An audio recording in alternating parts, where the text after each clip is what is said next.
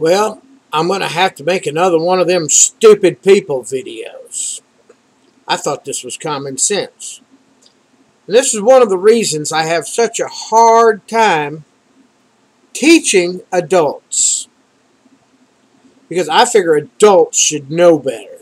And they should be able to teach their children. Another reason I would like to see bringing back the spanking of adults, the parents. How many of y'all know what this is?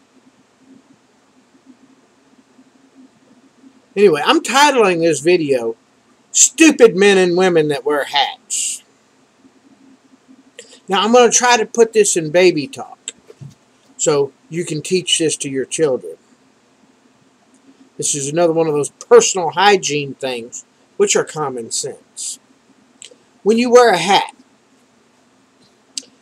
it keeps your head warm, protects you from ultraviolet rays.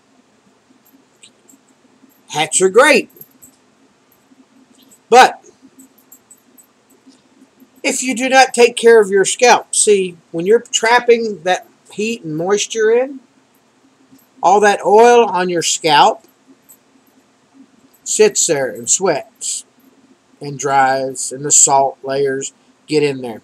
Now, most people, they'll wash their hair, they'll put the thing in, and it feels squeaky clean, and they think they're clean. They're not. You have to clean where your hair comes from. And for y'all dummies out there that ain't figured it out yet, it's called your scalp. You cannot get to it by doing this. A few women have figured out that after they take a shower, they brush their hair, to get the oils back in it.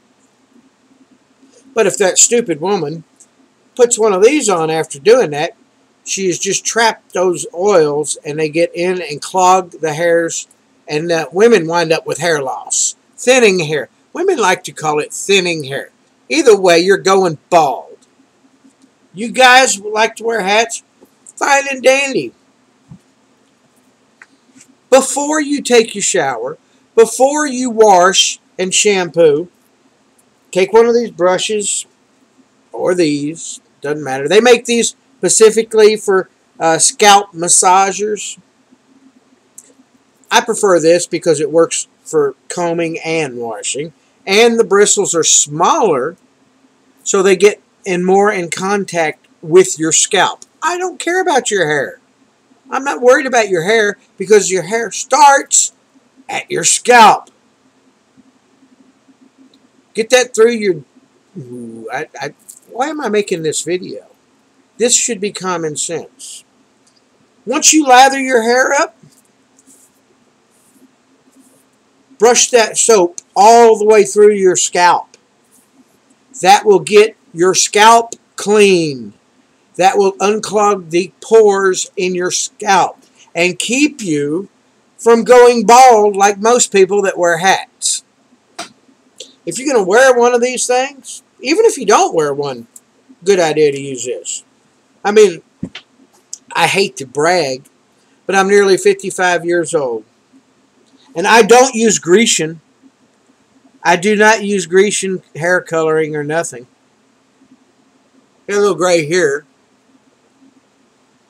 I don't use no hair coloring. But I've been using this.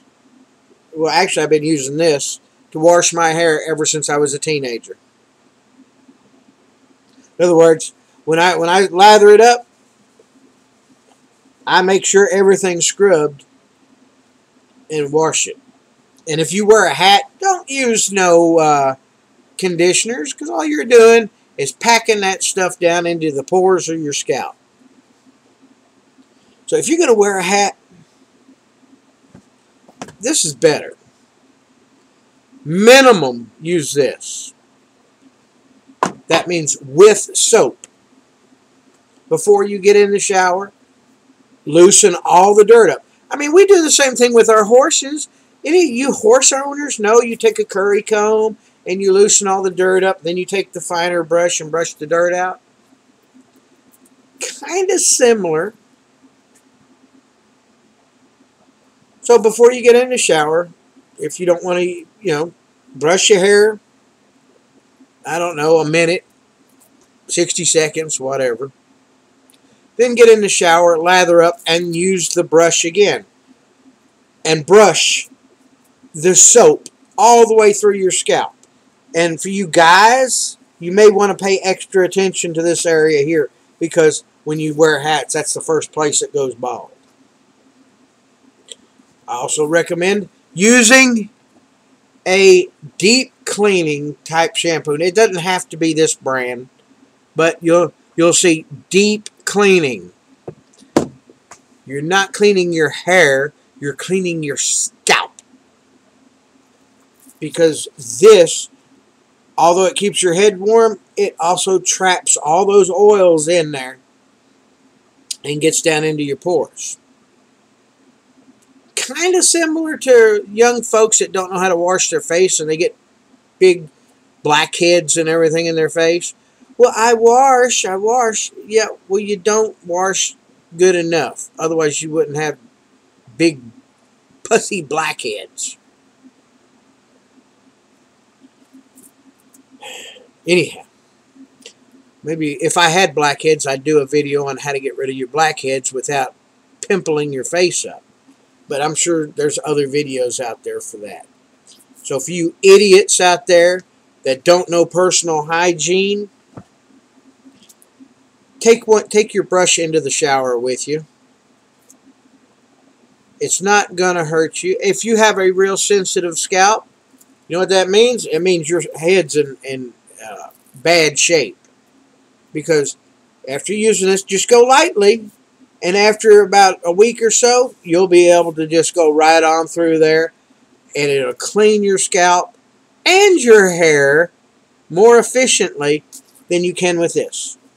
That just won't cut it, folks. Cheap. I mean, I think this is the same one I used when I was a teenager. This is one of those Stanley brushes that I sold in grade school. You know, the schools would sell it for extra, make money for school projects.